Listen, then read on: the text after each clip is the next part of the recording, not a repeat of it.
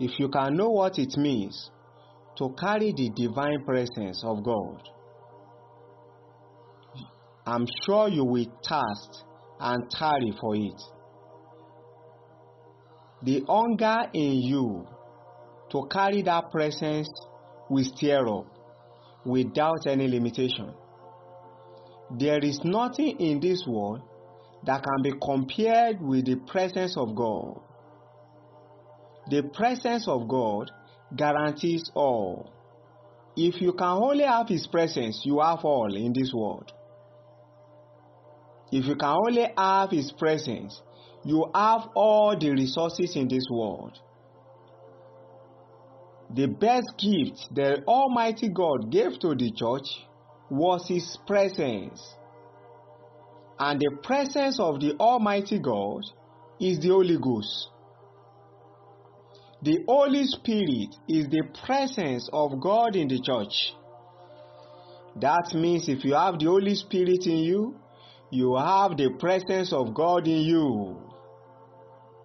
If you can know this mystery and lay hold on this mystery, you will go far in every aspect of your life.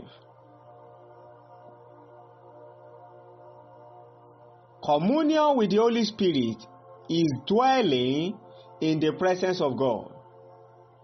Every time you commune with the Holy Spirit, you are dwelling in the presence of God. And mind you, the Holy Spirit I'm talking about is in you. The only place where you can find the Spirit I'm talking about is in you. That means every believer is a carrier of divine presence. In Psalm 51 verse 11, Psalm 51 verse 11, David said, "Cast me not away from thy presence, and take not thy Holy Spirit from me." That means the presence of God is the Spirit of God. The moment you carry the Spirit of God, you carry the presence of God. In Psalm 139, verse 7 to 8, Psalm 139, verse 7 to 8, the psalmist said, "Whither shall I go from thy spirit? Or whither shall I go from thy presence? Whither shall I go from thy spirit? Or whither shall I flee from thy presence? If I ascend up into heaven, thou art there. If I make my bed in air, behold, thou art there." That means the Holy Spirit is the carrier of the presence of God, and wherever we have the Spirit of God, we have the presence of God. Brethren, do not be deceived that the presence of God is concentrated in a particular region. The presence of God you are looking for is in you. The presence of God you are looking for is in you. Every believer is a carrier of divine presence. So why can't you make use of the power of God that is in you and begin to take over your world? Begin to manifest God's power in your universe. In Acts of Apostles, chapter 10, verse 38. Acts of Apostles, chapter 10, verse 38. It says, "How God anointed Jesus of Nazareth with the Holy Ghost and with power, who went about doing good and healing all that were oppressed of the devil, for God was with him." God was with Jesus because the Holy Ghost was in him. The moment you have the Holy Ghost in you, where you have power in you.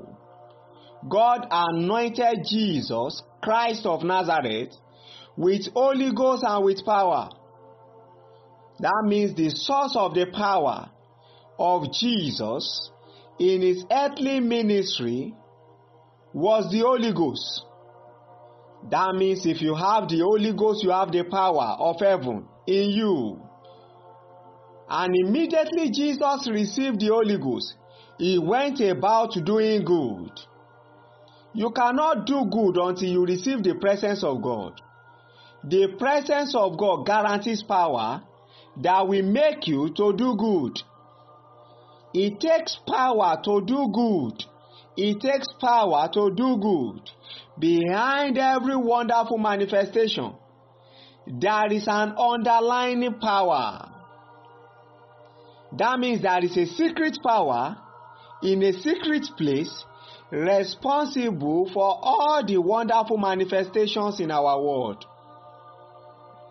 Jesus was a carrier of the Holy Spirit, and the power of God was demonstrated by Jesus in his earthly ministry.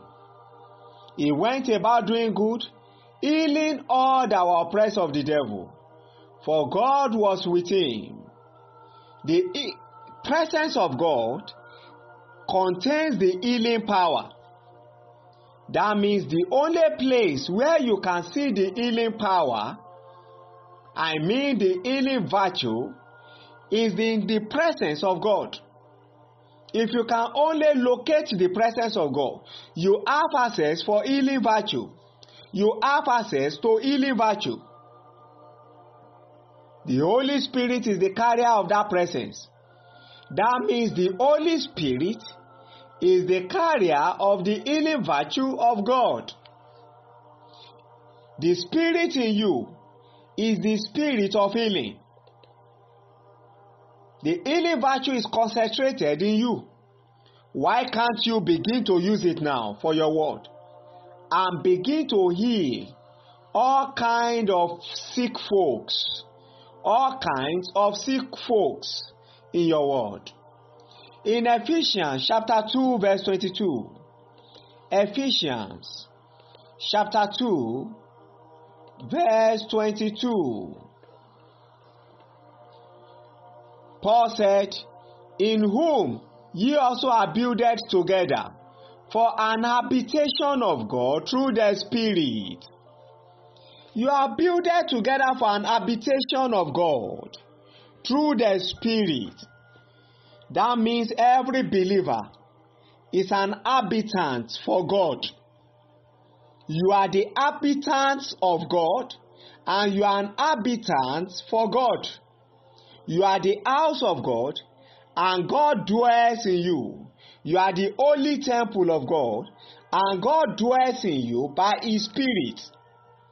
You are a carrier of the Spirit of God. That means you are a carrier of God, because there is no difference between the Spirit of God and God himself. The Spirit of God is the same thing as God. If you carry the Spirit of God, you carry the presence of God, and you have the power of God in you. In 1 John chapter 3 verse 32, 1 John chapter 3 verse 32, he says, and he that keepeth his commandments dwelleth in him, and he in him, and hereby we know that he abideth in us by the Spirit which he has given us. That means God abideth in you. God is in you by his Spirit that is in you. And without the Spirit of God, you cannot keep the commandment of God. We have the royal law of God, which is the law of love. The law of love. Love your God and love your neighbor as yourself. The covenant and the commandment of love has been delivered unto the church. But for every believer to walk in alignment with the commandment of agape love, you need the spirit of love, because there is no difference between God and love. God is love, and that is true. Is not a lie at all. The Spirit of God is the spirit of love. If you then carry God, you carry the spirit of love in you, then you can manifest the virtues of God by keeping the commandment of love. It takes the Spirit of God to keep the commandment of love. In 1 John chapter 4 verse 13, 1 John chapter 4 verse 13, John said, "Hereby know we that we dwell in him, and he in us, because he has given us of his Spirit. We dwell in the Father, and the Father dwells in us, because he has given us of his Spirit." That means the Spirit of God makes every believer, the Spirit of God makes every believer to dwell in God. You cannot dwell in God until you carry his Spirit. You cannot dwell in God until you carry his Spirit. So the Spirit of God will make you to dwell in God. That means God must dwell in you before you can dwell in God. If God does not dwell in you, there is no how you can dwell in God.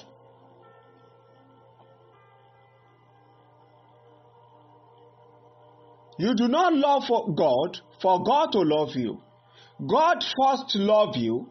That is why you need to love God. So if his spirit of love dwells in you, then you have to dwell in God in love. And you dwell in God by love. The love I'm talking about is the agape love. The presence of God is powerful. The Holy Spirit is correlated with Jesus Christ's presence. If you have the Spirit, you have Christ in you. If you have the Spirit, you carry Christ in you. That means Christ dwells in you. Christ dwells in you by his Spirit. In Romans chapter 8 verse 9 to 10. Romans chapter 8 verse 9 to 10. It says, "But ye are not in the flesh, but in the Spirit. If so be that the Spirit of God dwell in you. Now if any man have not the Spirit of Christ, he is none of his. And if Christ be in you, the body is dead because of sin, but the Spirit is life because of righteousness." The Spirit is life. The life of Jesus is imputed and implanted in you by his Spirit. The Spirit that dwells in you is the Spirit of God, as well the Spirit of Christ, so that you can manifest the life of Christ by the Spirit of Christ. Take note of this. There is no how you will carry the Spirit of Christ and you will not manifest the life of Christ. That means the Spirit of Christ will make you to walk in alignment with the nature of Christ, because the Spirit of Christ is the nature of Christ in you. In Ephesians chapter 3 verse 16 to 17. Ephesians chapter 3 verse 16 to 17. It says that he will grant you, that was Paul speaking to the Ephesians, that he will grant you, who? Christ Jesus, according to the riches of his glory, to be strengthened with might by his Spirit in the inner man, that Christ may dwell in your hearts by faith, that ye be rooted and grounded in love. It is the Spirit that strengthens you. You receive divine strength by the Spirit of God, so that you can walk in alignment with the riches of his glory. And as the Spirit of Christ dwells in you, Christ dwells in you by faith, so you can demonstrate your faith. But there is no how you can demonstrate your faith without being rooted and grounded in love. The Spirit of God will make you to be rooted and grounded in the love of God.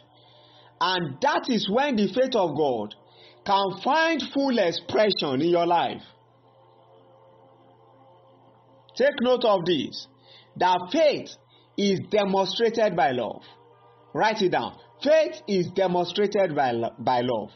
And take note of this, the presence of God is the Spirit of God. The moment you have the Spirit of God, you have the presence of God. And it takes the presence of God to have everything in our world. You can only do exploits in your world if you carry the presence of God. The presence of God you are looking for is not on the mountain.